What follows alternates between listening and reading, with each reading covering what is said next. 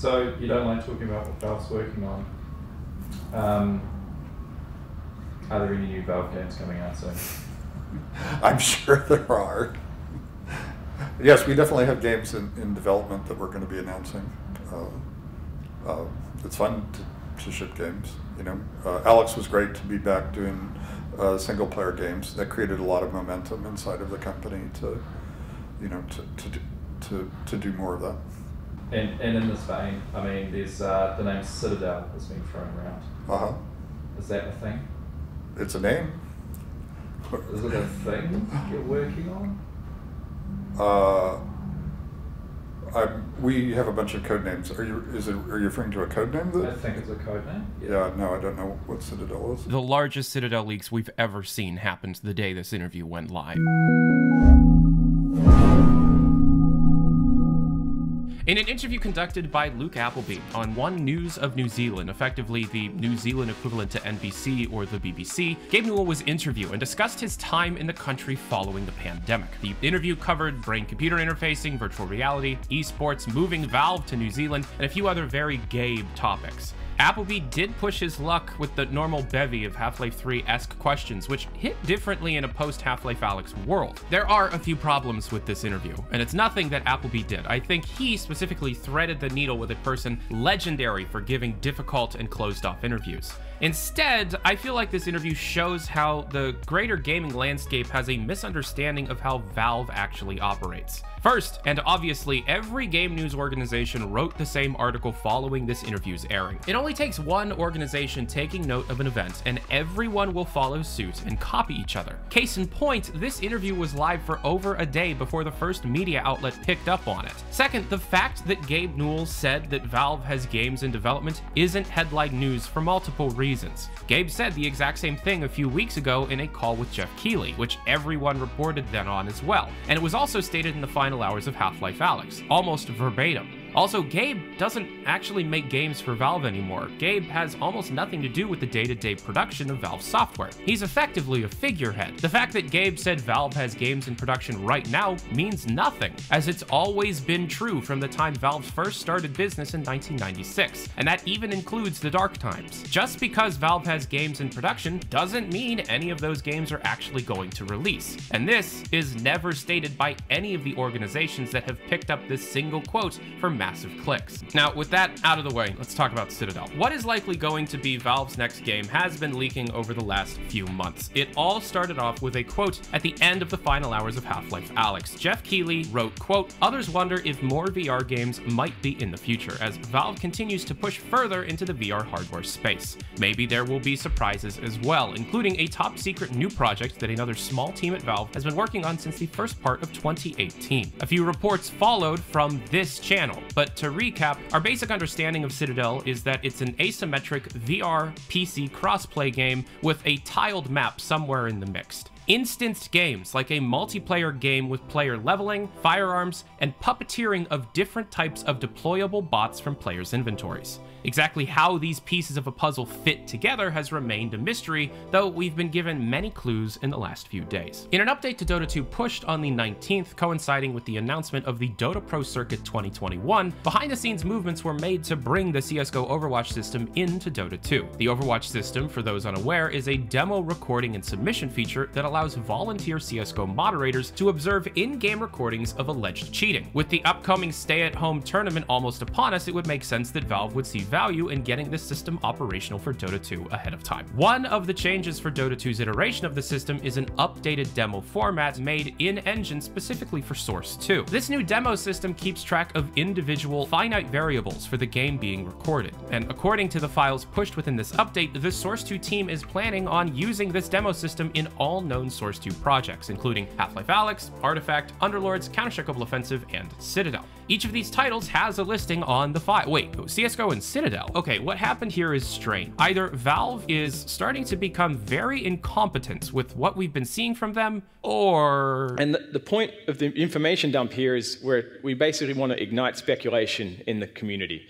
So we want the community playing the update in some fashion up until the point the update actually hits the product. And so we're going to deliberately craft things for them to do. The first thing we're crafting for them to do essentially is speculate about what's in the update. You know, if you're the person person who sees the connection that, in this latest update to something that was teased 2 months ago or something in some other update, you get to win the internet, right? You're the person who saw the connection. There are videos on YouTube with hundreds of thousands of views today that cover the 2 years of hints that led up to our eventual release of the Man vs. Machine update. But not all of our communication is going to be that deliberate, obviously. Sometimes we, will always accidentally ship localization strings or textures or models or a sound we didn't mean about, so on. It's not dangerous. In fact, it turns out to be really, really helpful. And the moment they first discover something in one of your, somewhere in your files that you didn't intend to release that then matters in a later update, they've realized they need to do that with everything. So they're going to pull apart everything you ever ship. Cruise every exe for strings, they pull apart all of our textures and so on, and they live stream this to usually tens of thousands of viewers as they examine the details of every update we ever ship. So the community has fun with that, and of course what we get out of it is we get a bunch of information about what the community thinks of something we haven't yet finished yet, we haven't shipped. And sometimes this is critical.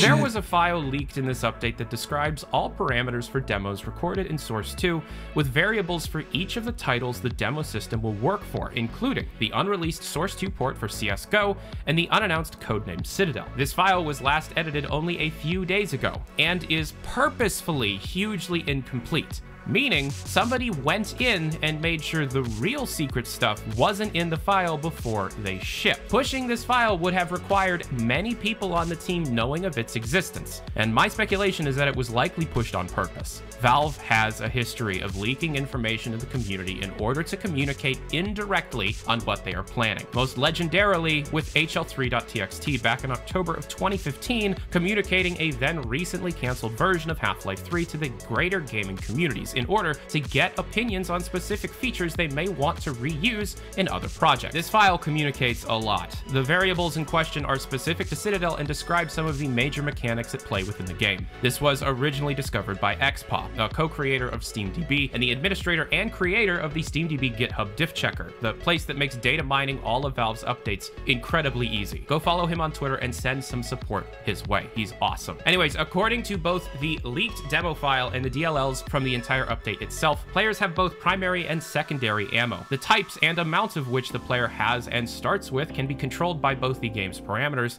and console commands. While the amount of types of ammo on display here have yet to be defined, it is a core feature of the player's inventory. Players have both abilities and a subclass, with the abilities being equipable throughout gameplay and the subclass seemingly picked at the beginning of a round of Citadel. The movement of some of the players appears to be far more vertical than ever before seen in Half-Life, with mantling, leaping, and hurtling states, types, and definitions present within the engine update. I would guess that these are for non-VR players, as Valve does not like moving VR players much to begin with, but it would be a dream to see them go further if they have changed their minds. The camera and mapping system seen within the game seem to incorporate many play types, including a spectator's perspective. Minimaps, follow mode for player cameras, and the camera movement speed are all being defined here. A system plastered all over the update, also seen in previous leaks, is NPC mood types. We have definitions for types, layers of moods, animation blending between moods, mood animation buckets, which means held groups of animations for both listening and talking NPCs, timed animations based on player actions, types of moods for both the head and body for NPCs, and a single defined mood definition called Zen Depression. Now, according to an unearthed leaked from an artifact update from October of last year, quote, check for this cloth vertices that need to collide with the ground. Currently, different games set up different ground colliders. Citadel has no ground collision, Dota has height maps, and Half-Life Alyx uses a probe to find the floor plane, end quote. Citadel doesn't seem to require ground collision, and I have no idea why. Players also have some mechanically defined abilities within these leaks, such as the ability to outmaneuver a critical hit from an attacking source, and the ability to skin the flesh off of enemies.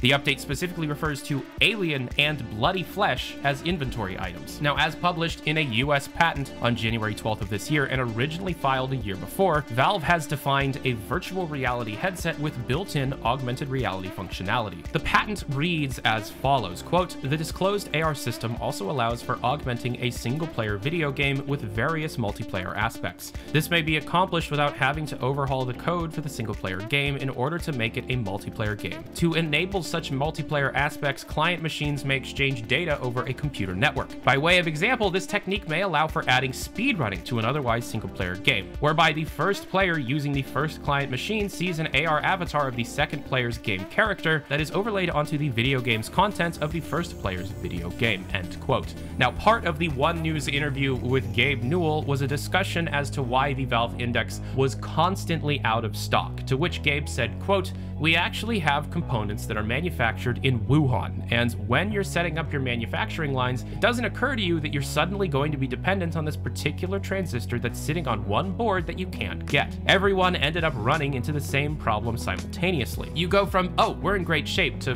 what do you mean Apple or Microsoft just bought the next 2 years of supply so that they just don't run out? You went from a situation where everything was going to be done in time to people buying up all available supplies. So the only thing keeping us shipping in New Zealand at this point is just getting enough of them made. We're very much manufacturing constrained." End quote. The only known way to alleviate this situation anytime soon is to rebuild the headset using more obtainable components, and if Valve needs to do that in order to get more headsets in the hands of users, why not update the entire system and bring new features to the fold? The basic concepts of Citadel were born out of Jerry Ellsworth's augmented reality team back in 2013, then being based around a Left 4 Dead game. We took Left 4 Dead and we hacked it apart and took the director out of it, and we were using a wand, and we were letting one person sit on the couch while someone else played on the TV, and the person on the couch sitting next to him was dropping health packs and zombies into the map while their friend played on the TV. It was insanely fun, and it's like, yeah, this is the future right here. And lastly, CSGO's Source 2 port is still in the works, according to this leak, which means if you've made it this far in this video, congratulations, you get yourself a secret CSGO report. According to the information I've collected over the pandemic, COVID made the team take a break from all of the work on the CSGO Source 2 port, because although the port was playable and workable, it was very buggy, as the engine port would likely be. This meant that as large-scale in-person playtests were now impossible, so too was the work on the port. That said, this leak shows that maybe they figured something out, and alongside it comes with some new leaked features to Source 2 as a whole, including working water shaders, which up until this point have never existed, at least according to this tweet from a former Valve developer. Quote, "My son is playing around in Steam Home in one of the environments I built, and he's making comments about the odd water physics. I don't have the heart to tell him that it's 100% hacked in the editor because Source 2 had no working water," end quote. Also leaked is VR screen shake support, mechanical wind systems, virtual reality foveated rendering, and most interestingly, RTX support. Any, none, or all may make their way into CSGO's Source 2 port, which I predict will be out within the next 2 years.